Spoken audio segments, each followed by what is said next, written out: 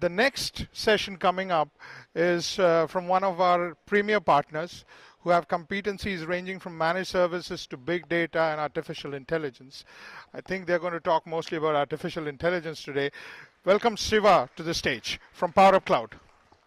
Right, thank you. So, good afternoon, everyone. Welcome to the session. My name is Siva. I'm the founder and CEO of Powerup Cloud Technologies. We are a premier consulting partner with Amazon, and so I'm not here to present about who we are, what our company is, because this is a partner session. I can do whatever I want, but I'm not going to do that. So we have 4 parts to the presentation today. The first part, 5 minutes, you'll have to bear with me. I'll have to take you through what we do as a company. The second part is about understanding the differences between machine learning, deep learning, and AI. Number 3 is a little more deep dive into AI. So how is AI classified today, and how can we apply that to our business?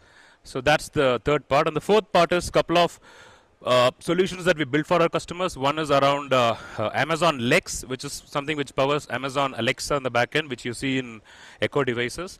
And the second demo is around Amazon Recognition, which is a facial recognition API which AWS launched recently. So, okay, yeah, thank you. So this is how we are we've divided this presentation.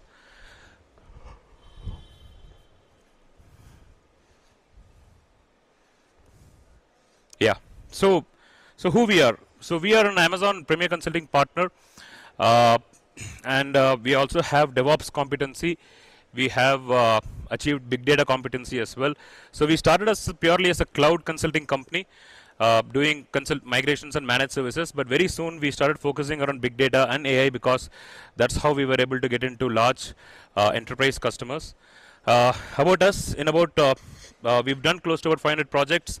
About 120 associates strong, primarily out of Bangalore. We have a small team in Mumbai as well. 4 countries. We operate in India, Singapore, Dubai, and the US. And all this we did in 3 years, completely bootstrapped till date.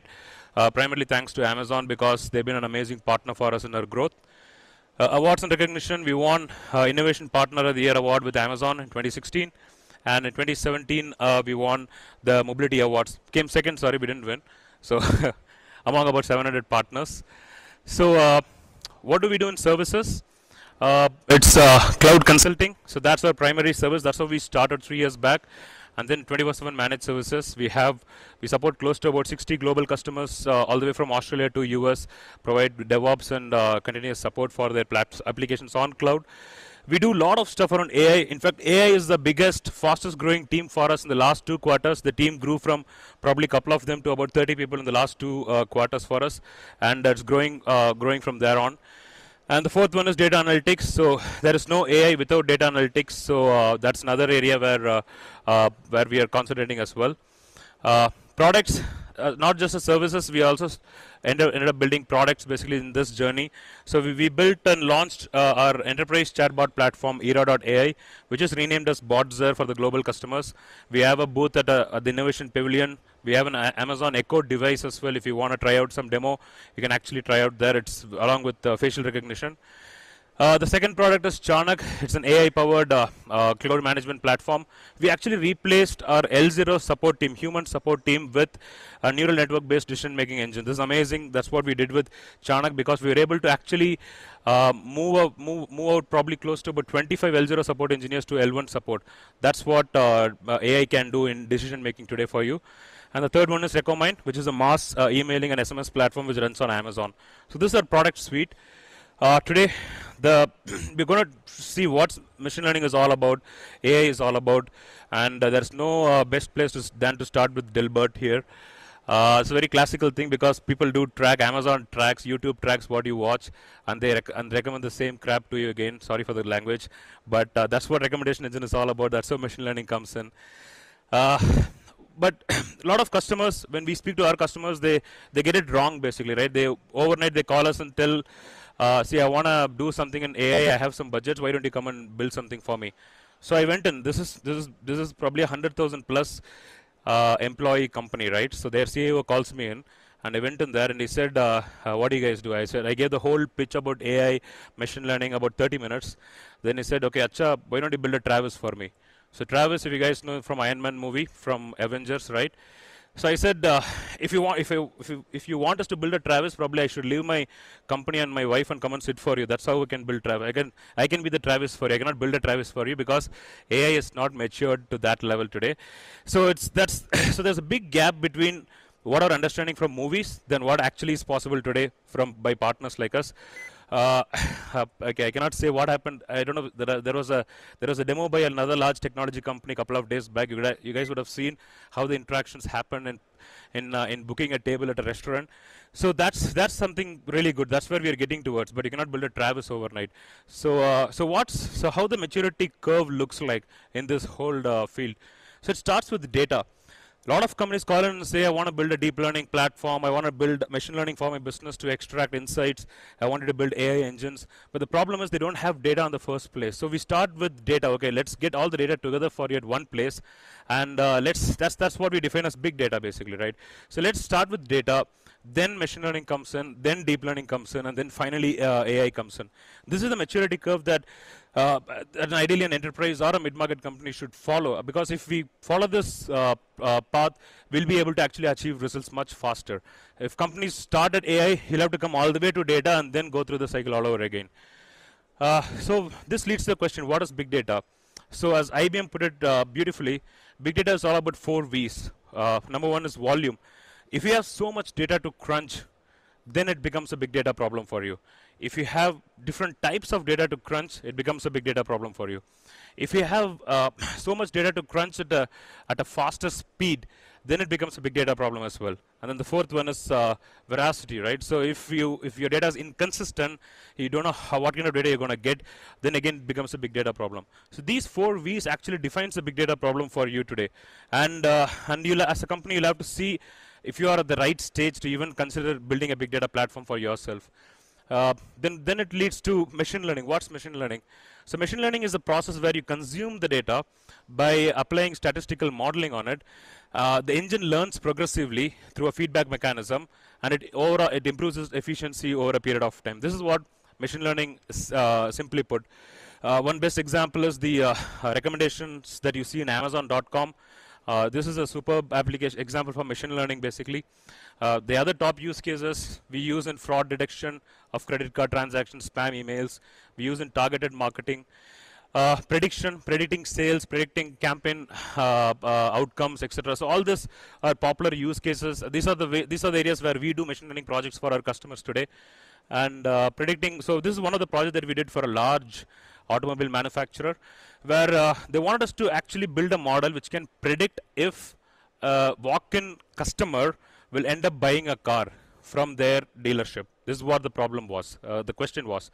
So what we did, we took 1 year data, last 1 year sales data from them, which included everyone who visited their dealership. We built several ML engines, and which actually picks the demographics of the users and their result. Did they end up buying a car, etc. All those data. We divided this 12-month data into 8 months and 4 months. 8-month data was used to train, and 4 months was used as a test data. And we ran this ML engines against test data set to see if we are able to achieve the desired accuracy. And yes, while we had about at least 85% accuracy, but the thing is, we did not achieve this on day 1. We actually tried different combinations of ML engines, different combinations of input data to achieve this 85% accuracy. And this was pre-SageMaker era. With Amazon SageMaker coming in, now all of that is automated. So that's the best part about SageMaker. And so here, if you see now what happens is we build this ML engine. We then integrated that to an application which runs on a tablet.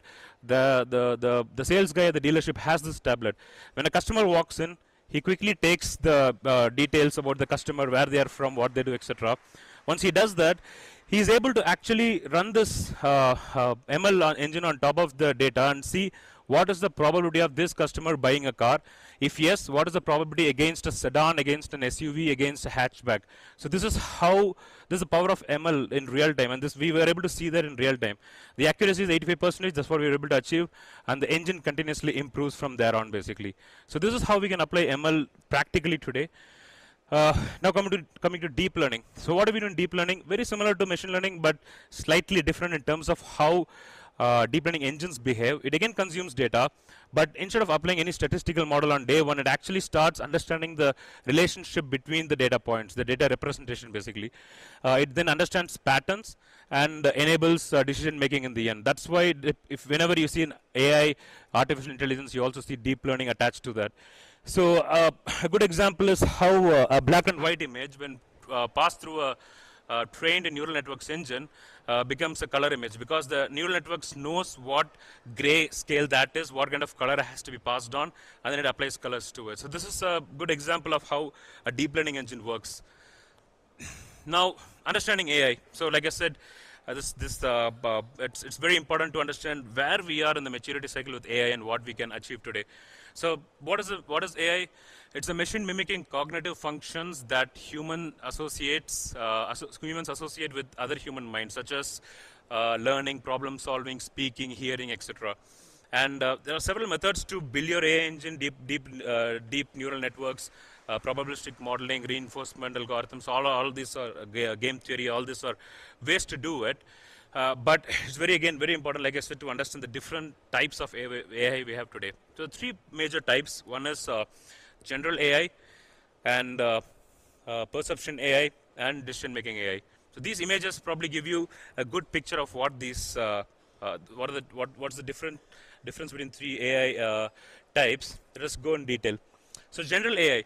General AI is the phase where a machine can perform cognitive functions and decision-making capabilities of a human without supervised learning. So what you see in movies like iRobot and Chappie and all of this, where the machine is able to speak to a human as a human, thinking like a human, etc. That's what general AI is, and no one has achieved that till date, right? So everyone, all the top technology giants are trying to achieve that, and that's the ultimate goal. The second AI, perception AI, which is very much there. This is nothing but your natural language processing, image recognition, object detection in video, speech processing, language translation. So all this come under perception AI, and this is an AI area where we can play around it, where we can work today. And the third one is decision-making AI, your self-driving cars, advanced customer support chatbots, automated monitoring and support engines. So number 2 and number 3 we built today. There are Fortune 100 companies running our solutions today. So you can come to our booth to know more about this. So this is where our place, decision-making AI. Can we use neural networks? Can we use the cognitive APIs which Amazon supplies? And can we build a decision-making AI engine for our customer which improves business processes? So this is exactly the problems that we solve today in our AI side. So that's primarily what AI, different types of AI are. Now coming to solutions that we built a chatbot. We built several chatbots powered by natural language processing and neural networks. We built voice BI powered by natural language processing, so you can actually ask for reports, specific reports, and the engine will be able to show you reports. Face recognition, real-time surveillance videos. I have a couple of demos which I'm going to show you how we did that. Face recognition for visitor management systems. Voice enabling of business applications. We did this for a massive enterprise where we voice enable 170 applications, internal applications for them. Now they just have to call the application, call Alexa and apply for a leave or approve a leave. They don't have to go to these applications and apply manually. So that's what we did. And natural language search for old contracts. This we did for a mining company as well. So if you see, these are the areas where you can practically apply AI today, and that's what we've done. Now we'll switch over to the demo quickly. Yeah, it's nothing but a reporting platform which you can actually call the reports by using voice commands, basically, right? Show me the sales for a particular store for the last 20 days. The engine actually throws up your reports. Imagine you have an echo device on your table. All you have to do is tap the echo device and ask for reports, and you have a large display in front of you. The report automatically comes up in your television or screen, basically. So this is what we've done. So future is going to be voice based completely. That is, you will not be having devices that we carry today. So that's the reason companies like Amazon are spending a lot of time, a lot of money into building the natural language processing and speech recognition, etc. And that's what we are doing as well. So please do visit our blog. You'll be able to actually try these platforms, try these demos on your own, or do visit us at our booth, Powerup Cloud booth here at the Gold Partner section. We also have Botzer. booth at the Innovation Pavilion. You can visit there as well. We'll be able to show you demos of Amazon Lex and Recognition and Alexa as well. So thank you for your time, and see you at lunch. Thank you. Bye.